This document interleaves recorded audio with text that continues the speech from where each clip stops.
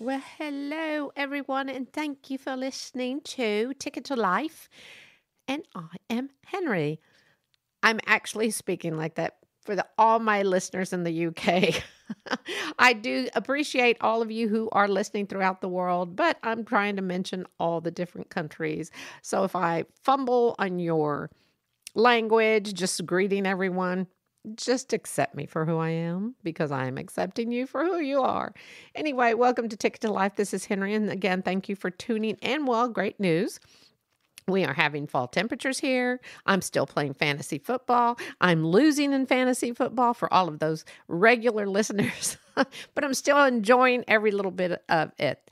But the even better news is my grandson is here. It has been a crazy 2 weeks. And yes, I will do a podcast regarding all that and being pregnant and being a grandmother and a mom. Probably next week. It's just been a whirlwind and by the grace of God, he is healthy, he is happy, he is fine. And I thank you all who hopefully have said a little prayer here and there for us.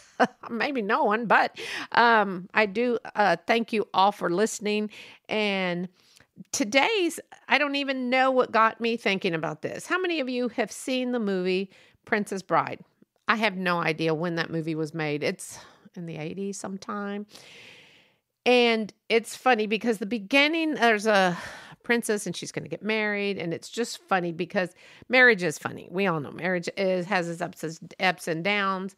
And at the beginning, they have like this priest or bishop looking guy. And he just starts off with marriage. What brings us together today? Because could you imagine starting off your wedding with someone going marriage? So I just had to throw that in there because I thought it was kind of funny. If you haven't seen the movie, it's hilarious. It's a classic. Make sure to see it. Anyway, I started thinking about, I guess because of all that has happened in the past 2 weeks with my son and my daughter-in-law and the new baby, I see the strength of their marriage. And I started thinking they're so young, they're in their 30s. And I think people forget how important it is once you say, I do, to stick with that commitment. And marriage is a very, very hard job. Now, raising a child, in my opinion, is one of the hardest jobs you'll ever have in your entire life. It is not easy to raise a child. So for those of the people who think, oh, I can't wait to have a baby and get to play with him, it's hard.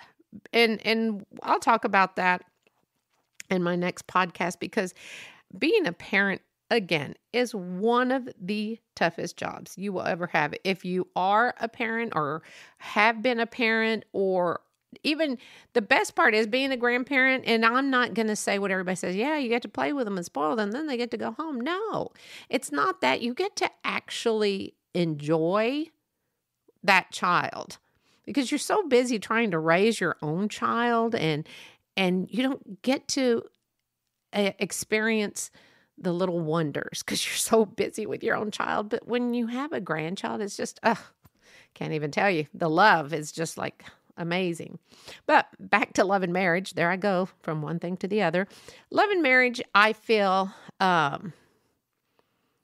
is so difficult. And a lot of people go into marriage, and I do have another podcast. It's an older one about I do, I did, I'm done. And marriage is very hard. And a lot of people go into marriage, believe it or not, thinking, if this doesn't work, I can get a divorce. If this doesn't work, I can find someone else. No, when you go into a marriage, you have got to go in there with one important thing. And that, of course, is love. Love, and I'm going to talk about different ways, different things I've looked up, different things I've done in my marriage. And one things is, yeah, you got to love this person. You want to, I think that one of the most important things is you're going to be in love with this person. I mean, like, you can't get enough of this person. And the commitment I mean, you've got to have a really, really deep commitment for the rest of your life. But having that love and emotional and being emotionally attracted to this person, and I don't mean by, oh, they've got to be just so hot. No, you are emotionally attracted to who they are.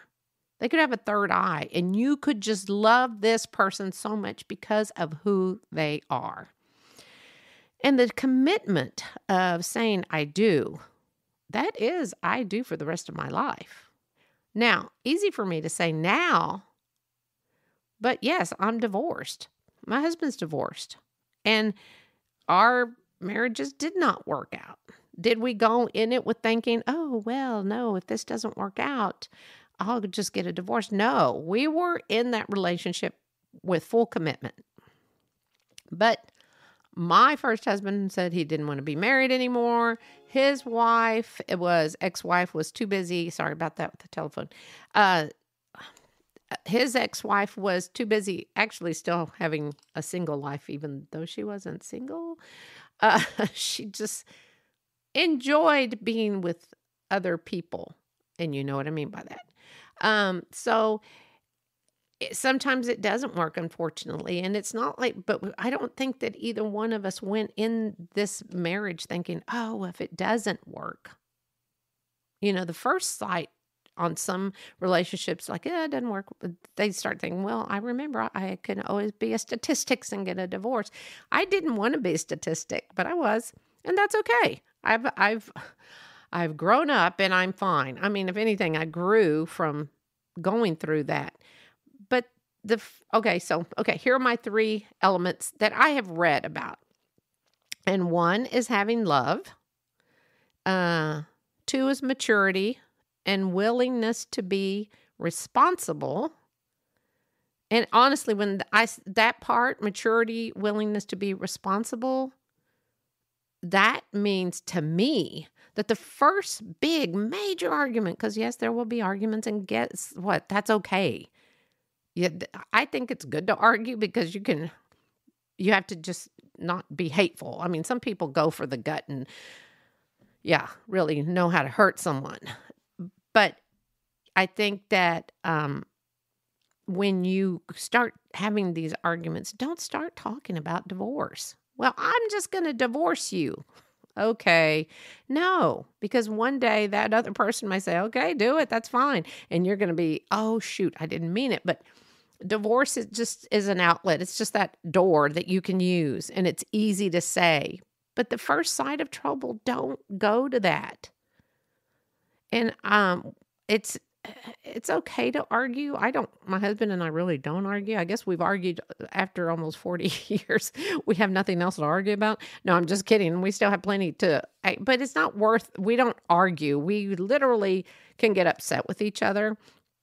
And I'm the one who has to take a deep breath, walk away, because I know myself, and I will say something mean. Yes, any family members that really know me know that I will I will say something that is not nice. I've gotten better after almost 40 years, but I mean, I have said things that just literally, just, it's like spewing something. And then I realize, oh, shoot, that was really hurtful. Why did I say that? So I'm very cautious. So it's best for me to just walk away, bite my tongue, and let myself calm down. But don't start talking about divorce. Just don't. Yes, if it's not going to work out, unfortunately, it's not going to work out. But you have to work really hard at a marriage, just like being a parent. Because guess what? The kids are going to grow up and they're going to leave. And then it's just you two, all where you started again, just the two of you. Now, the third thing is faith.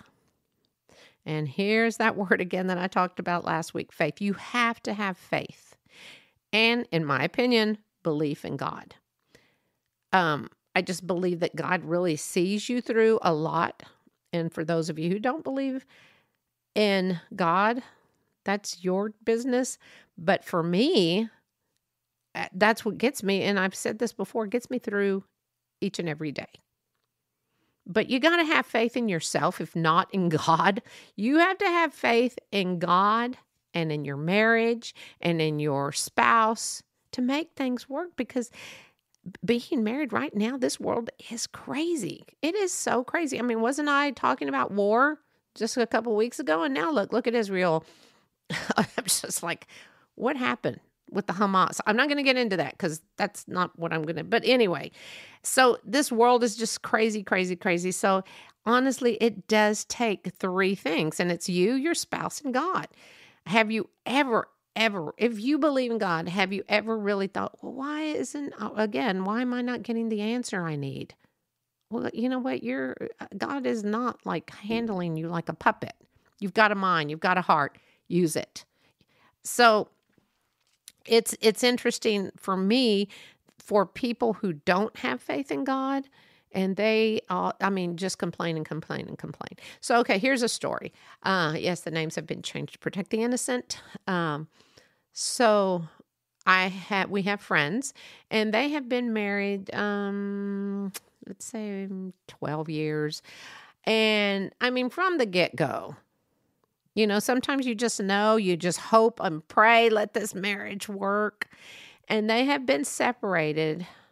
I don't even think they've been married 12 years. But anyway, they have been separated, I bet, at least 4 to 5 times. So, yes, they have children, and they get back together. And then before you don't see them for a while, then all of a sudden, guess what? They're separated again. Then, it was like basically, did they go to counseling? Yes, they went to counseling. The counseling kind of agreed with the husband on some things. Well, guess what? The wife didn't agree with that. So she said, I don't want to come anymore. So I'm just like, oh my gosh.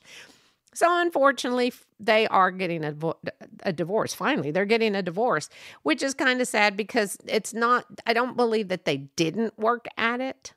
I think people just want to get married. I don't know if that was their situation or not, but sometimes it just happens, unfortunately. But I feel like they did try to give it a go, and I hope they both find happiness. I hope they're being very cordial about it, but it's a hard thing. Marriage is very hard, and back to my belief, I just believe if you have God in your life, you can probably do just about anything. You can conquer just about anything. And they do, believe it or not. And the problem is they do go to church, but you can go to church and say, oh, you went to church. But to have that walk, they both see it in two different ways where,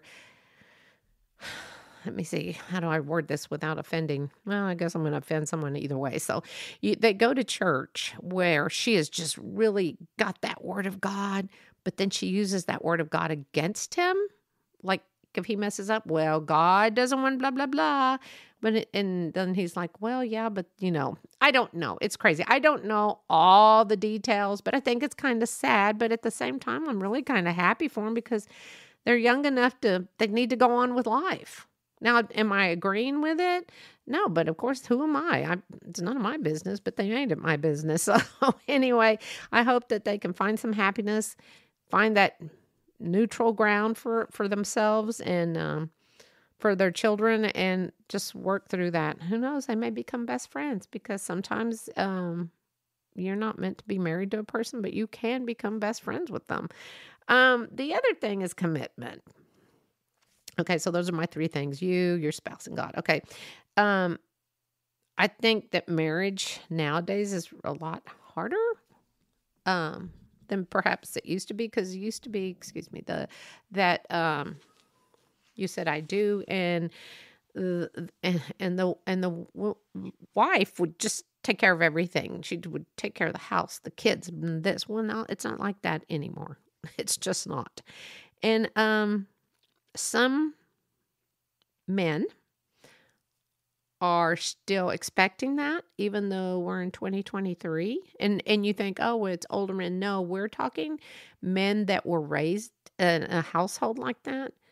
And it's unfortunate where they're missing out, and the wife is doing everything, and that's expected of them. But I feel like with commitment now, in a marriage, you have to commit to agree to do a whole lot. This is like counseling 101, right? I guess it's just really bothered me because I've seen so many relationships within the last few years just fall apart. And I'm not saying that they didn't try because I don't know. I mean, I know of some stories, but not all. But commitment is a very important thing that when you say, I am committed to you, I think that is committing everything, your body, soul, everything to that individual to continue your life with that person.